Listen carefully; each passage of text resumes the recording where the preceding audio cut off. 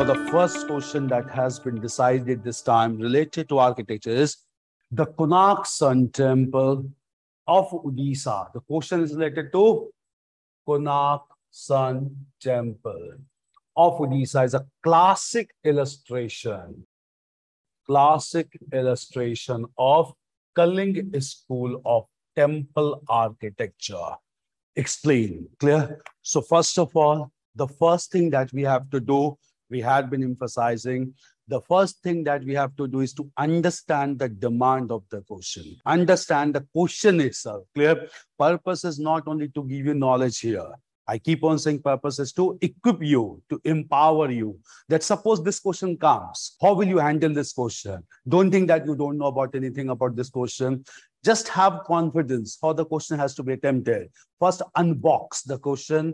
Obviously, answer will come. Even if you don't know more facts and figures, then also how to attempt the questions. If you know it very well, if you don't know, don't get tensed. You have to draw an answer. Clear? So first thing is, the Konark Sun Temple of Odisha is a classic illustration of Kalinga school of temple architecture. So this question, first of all, needs to be understood is not on Konark Sun Temple and its features. No, this question is basically on Kalinga school of temple architecture and how far the styles of Kalinga school of architecture is reflected in the Konark Sun Temple. So this question in itself is not on Konark Sun Temple. This question is on Kalinga style of temple architecture and how far that style of Kalinga style is reflected in the Konark Sun Temple. This is the theme of the question. So the major theme of the question is not on Sun Temple Konark. The major theme was the question on Kalinga style of temple architecture. So first thing that we need to understand, what are the basic features of Kalinga style of temple architecture? Then only we can say these styles are manifested in the Sun Temple at Konark in Odisha. First of all, major features of Kalinga style. Clear? The first major feature of Kalinga style of temple architecture is that in the Kalinga style, the focus is more on construction of mandap. You must be knowing, just understand, any temple in any part of the world, be it any style of architecture, the general plan outlay of the temple remains to be same. What is the general plan outlay? You must be knowing. The general plan outlay is there is a central place in a temple where the main idol of the god is placed. This place is known as Garbhagriha, also known as Sanctum Sanctorum. Around this base, there is an elevated platform constructed. This is known as mandap. Clear? Mandap, where major religious activities are performed. Above this only, large number of structures are constructed. In the northern part of India, there is a shikhar which is constructed, that is two curvilinear tower. This is technically known as shikhar. If you go to southern part of India, this is structure surmounted by story upon story in decreasing order. This is known as Viman. So most distinctive feature of Nagar style is shikhar. Most distinctive feature of Dravid style is Viman. Clear? And in the Vesar style, which is followed in the central part of India, there's a mix of Viman and shikhar. All temples in Odisha also, Kalinga style also, all these temples are marked by Nagar style. Nagar style means it is basically Garbhagriha and at the same time the mandap, and then at the same time two curvilinear towers known as shikhar. Clear? Three major temples in Odisha known as three jewels of Odisha. One is Sun Temple at Konark, another is Jagannath Temple at Puri. Sun Temple is also at Puri only. Clear? And third is Lingaraj Temple at Bhubaneswar. Clear? Three jewels of Odisha. Clear? And all the three temples are marked by Nagar style of temple architecture. Clear? So first is Nagar style, which is a dominant style in Kalinga school of architecture, gets manifested in the Sun Temple at Konark. This is one thing. Another important thing to be understood is, clear, that in Kalinga style of temple architecture, it's not only a simple mandap. The most important thing is they have made some changes in mandap only, and that has given a definite character known as Kalinga style. The change is mandap has been made more large in Odisha. Clear? In Kalinga style, mandap is much more large than other parts of India. And this mandap, which is made much more large, this is technically known in Kalinga style with a term known as Jagmohan.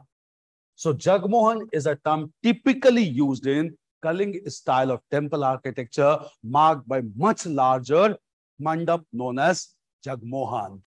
And this Jagmohan is not only a mandap.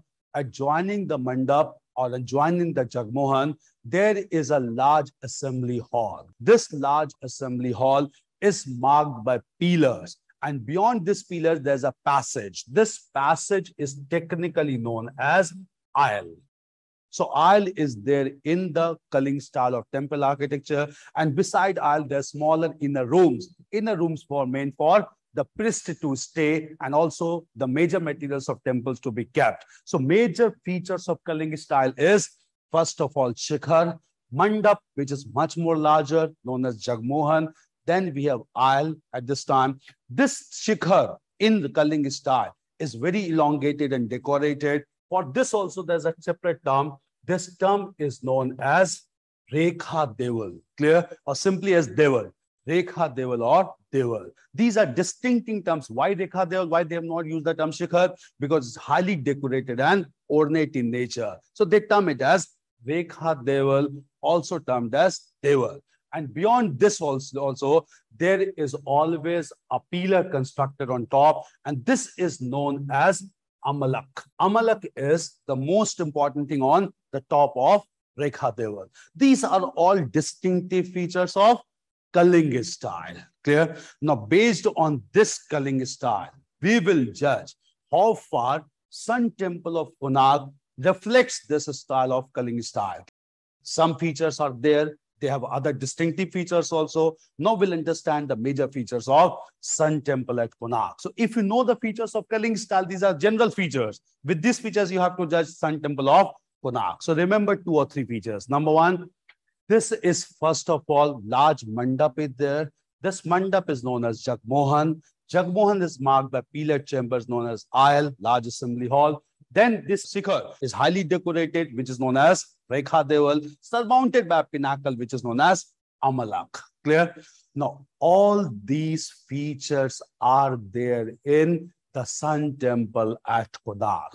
First of all, this temple was constructed by the Ganga rulers of Kalinga, or Eastern Ganga rulers, in the 13th century, 1230. Clear? So this temple was constructed by Eastern Gangas of Kalinga region.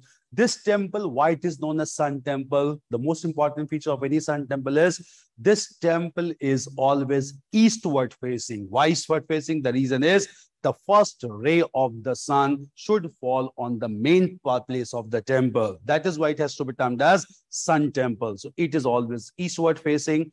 At the same time, this temple also had Rekha Deval or the Shikhar, but right now it has been destroyed. There's a debate. It was destroyed by some human being or it was damaged because of natural factors. But right now, the whole Rekha Deval is not there in this temple. Clear? It has been destroyed.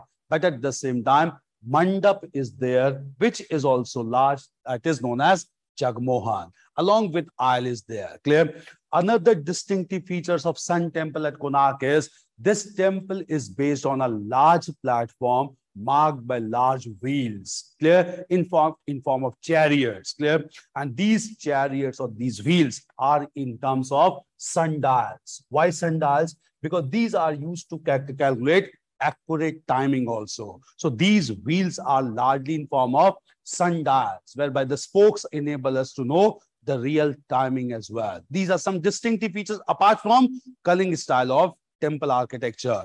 At the same time, clear, this temple is very important because Europeans call this temple as Black Pagoda. Clear? Black Pagoda is a term used because from outer side it appears to be black, just because gray stone has been used in constructing this temple. Clear? So this temple has been constructed in gray stone.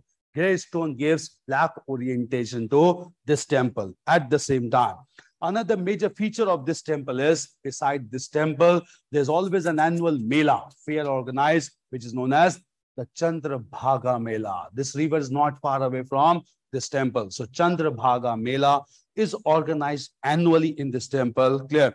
At the same time, the most important feature of Sun Temple is that Sun Temple at Konark focuses on erotic description. Eroticism is a major theme. And in this eroticism, they reflect or they demonstrate two major entities known as Kam and Mithun. Clear?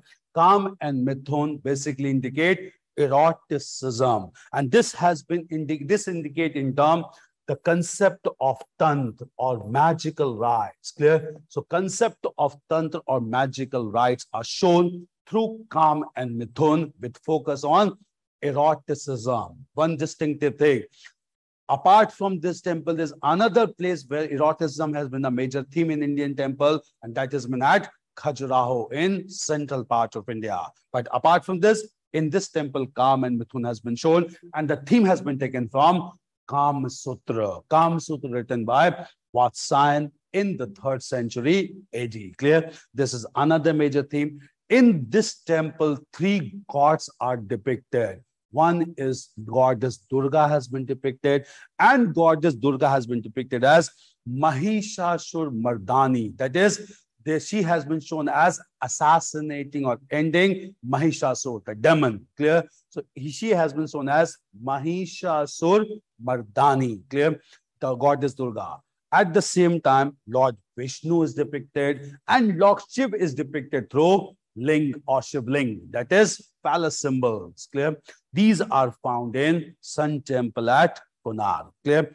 At the same time, this temple also indicate images of fighting scenes, chariots. At the same time, along with fighting scenes and chariots, certain animals also, especially elephants are shown because elephants were found in abundant amount in eastern part of India, and some apsaras are also shown. That is, angels are also depicted. Clear? Right. Finally, since it is a Sun temple, there's a large pillar constructed, which is known as Arun Stambh. Stambh is a term, Indian term for pillar. Why Arun? Arun is another name for sun. It's a sun temple. The pillar is known as Arun. So it is known as Arun Stambh. Arun Stambh is found as a distinctive feature in Sun Temple at Konark. And finally, you will write, this site has also been included in the list of World Heritage Sites released by UNESCO. Now, these distinctive features will come at the end. But first part of the answer will be, you have to explain Kalinga School of Temple Architecture, these features. And then you will write how far these features gets reflected in the Sun Temple at Konark. And then after writing this, you will write some other distinctive features as well of Sun Temple at Konark known as Black Pagoda. Black Pagoda by Europeans because of the content used, the material used to construct these temples. Now again, purpose is not to discuss this information. Purpose is to basically develop the confidence here. Now, confidence is clear. Once you write this thing, how will you conclude? We were discussing introduction and conclusion also. Apart from this content, what would be the introduction of this question? As I told you, the focus is more on Kalinga style. Clear? Not on Sun Temple Konark. The post of introduction, the theme is, and in the introduction, I told you, you highlight the context of the question. Make clear to the examiner, you have understood the question. Clear? Kalinga style of temple architecture. Clear? There can be introduction, and the introduction is that Odisha evolved its own style of architecture in ancient India. Clear? Ancient India, marked by several distinctive features to be rightly termed as regional school or Kalinga style of architecture. It can be done. Clear?